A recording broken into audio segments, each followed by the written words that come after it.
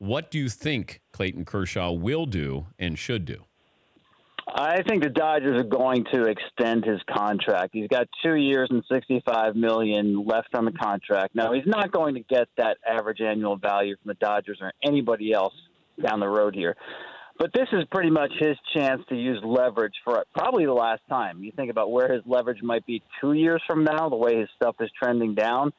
He won't have a lot of leverage then. So, you know, the Yankees did this with Sabathia in 2011. They added 1 year and $30 million to his contract. He's not going to get that kind of dollars.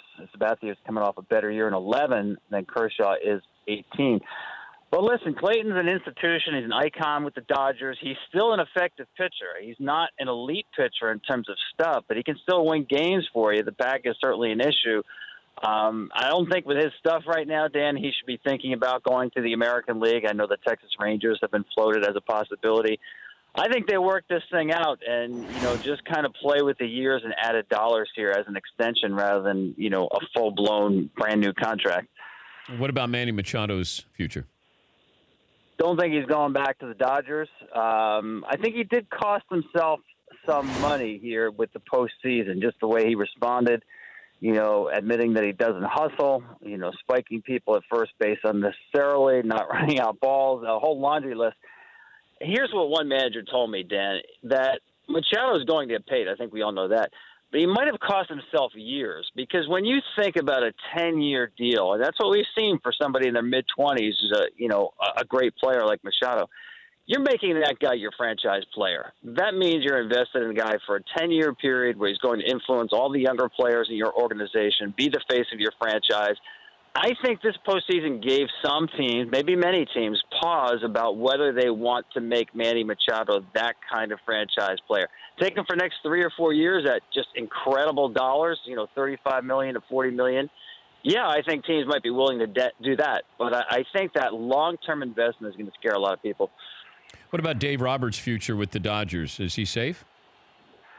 I think he's safe. I had heard that they were working on an extension even before the postseason began. Listen, that's a tough team to manage, right? I mean, you have the influences from above and below. Above, you have very analytically inclined front office, a lot of people there with experience, very hands-on. And below, you have a very tough clubhouse, whether it's, you know, the platoon system that they run, where you're trying to get everyday players part-time roles and keep them happy and productive, or some of the personalities, you know, a Puig, a Peterson, a Machado. It's a difficult group. I thought he did a really good job. You know, listen, 3 straight years he's been to at least the NLCS, twice the World Series.